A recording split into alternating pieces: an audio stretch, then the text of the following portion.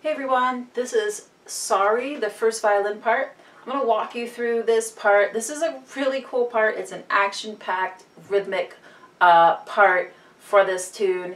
And you know, in order to make this really successful, everything needs to stay down in the lower half to frog area and has to be really really short. So I'm going to walk you through basically the whole piece because I think it's just it's all action-packed.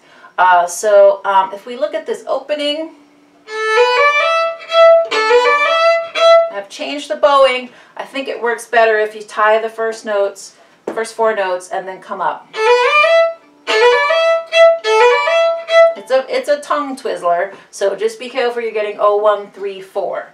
And then when you get to measure 4, the end of measure 4, that has to be really clear. We can't have the 8th note. We can't have any of that. It needs to be short. Okay, and okay, so then coming up on measure 6, we've got this rhythm: ta ta ta ta ta ta ta ta ta ta ta ta. It's a good syncopation. Get it in your ears. Listen to the recording that I've put on the assignment, and that'll be fine as long as you just internalize that rhythm.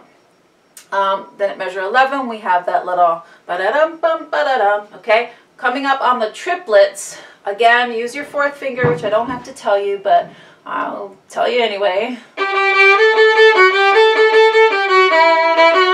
Okay, so keep that nice and tight. Don't use a lot of bow.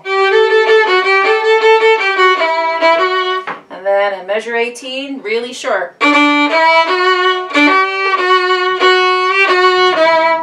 Okay, now 21 is going to be the interesting little thing because what's written here is not how Justin is singing it. But if you know the song and you can really sort of internalize how he has that groove going, I think that sounds better than what they've written out here. What they've written is correct, but it's just not sort of how he does it. He does it with more of a triplet-y feel instead of these 16ths going on. So I'll play it for you.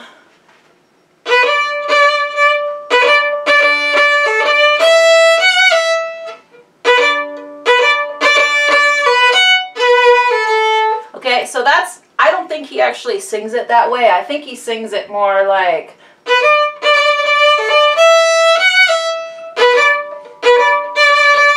Oh, sorry. It's nasty there. I'll try and practice that real quick. And then, okay, so you've got that little rhythm. I've changed the bowing at measure 28. Beat 3 is down, up. And then everything else you've sort of seen before. Then coming up in the top part, this is a divisi part, meaning that the outside person plays the stems that go up. The inside person plays the stems that go down. I do need people on both parts, so you should be able to play either part. In case somebody's absent, you can move around, you can jump on it. Just make sure the bottom part has C sharps in it.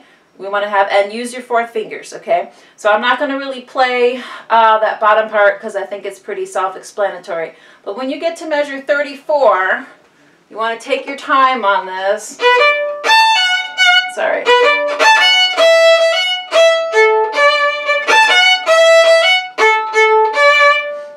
And now I said to leave the bow on the string. So we can do a mezzo piano there. So I was just getting a little excited on that. Then you've got the triplets. Needs a 4th finger. Be careful at measure 43.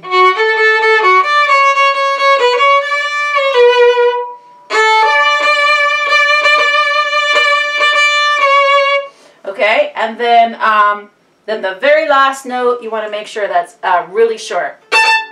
Okay, keep that short. Yeah, I think that's about it. I'm going to take it up to tempo, and I'll just play along for you. And if you want to play along, jump in. Here we go. Let's see if I can keep it up to tempo. Here we go. 2, 3, 4, 1.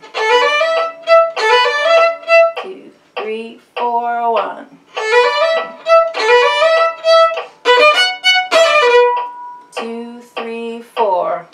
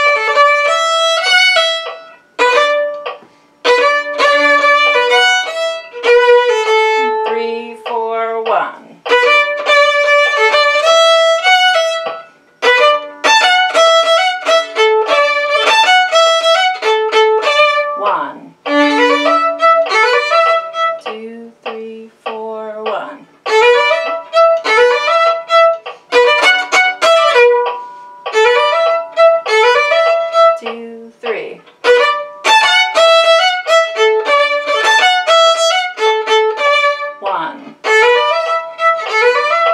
2, 3, 4. 3, 4. 3, 4.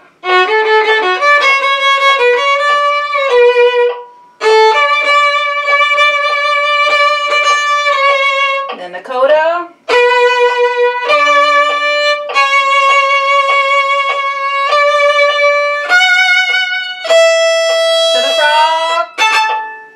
Alright guys, have fun with that one. I'll see you in the next video. Stay safe.